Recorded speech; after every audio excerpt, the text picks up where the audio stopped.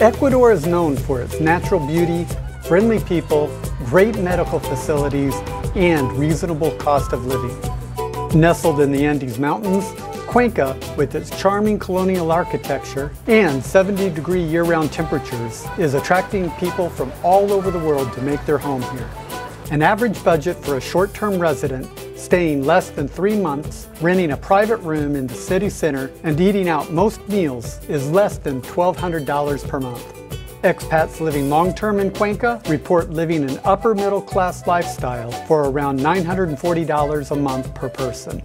Coming up, we'll hear from local residents about their cost of living in Cuenca, Ecuador.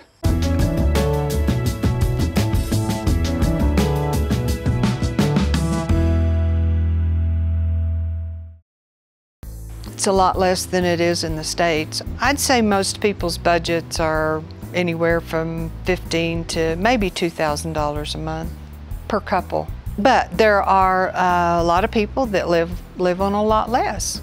You can find apartments for $300–400 a month, and you can pay as much as, $1,200 a month. Same thing with houses. Buying a home in Ecuador is a fairly simple process. For as little as $65,000, you can find a 2-bedroom condo near shopping areas and a short cab ride from El Centro. $120,000 can buy a modern 3-bedroom, 3-bath home with high-end finishes. Our apartment is the central courtyard with a glass roof over it, which we're using as our living room and dining room. And then we have rooms off the sides. We have a really big kitchen and a salon that is my husband's study and our TV room. We have a bedroom that has a walk-in closet and a bathroom.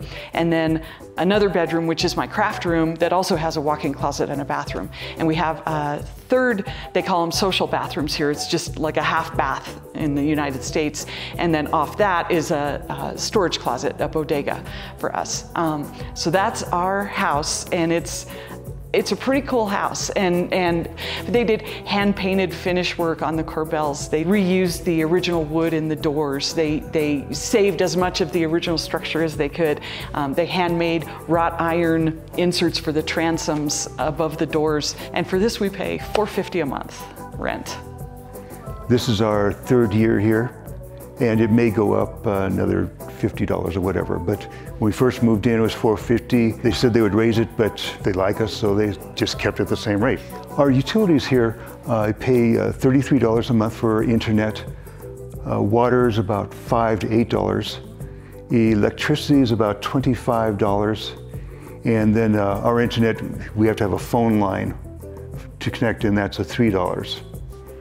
Our monthly budget here is about $1,500 to $2,000 a month. Does a trendy location overlooking the river appeal to you?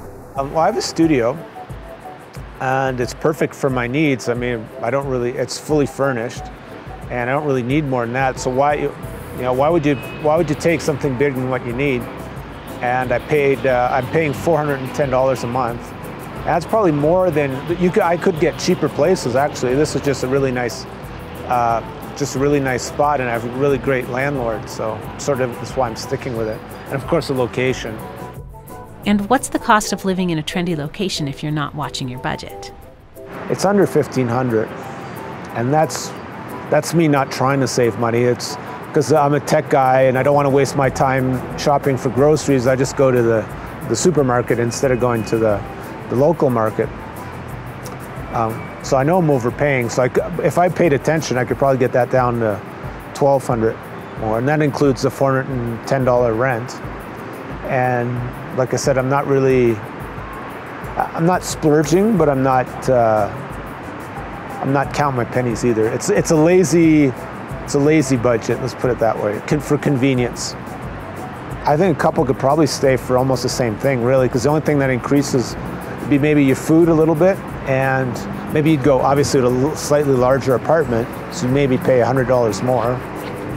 But, yeah. Maybe a single-family home with a yard and a garden in a suburban neighborhood is more your style. Our house is, it's an older house, but it's very Ecuadorian. It has 3 bedrooms and an office, and most houses are 2-story. And it's charming. The rent in our home is $700, And we have a guard across the street, Luis, who is just absolutely precious. We pay him $50 a month to look out for us.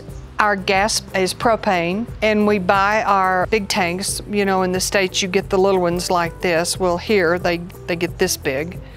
And we go down to the Mercado, and they're $1.74 a tank. And we go through maybe three and a half tanks a month.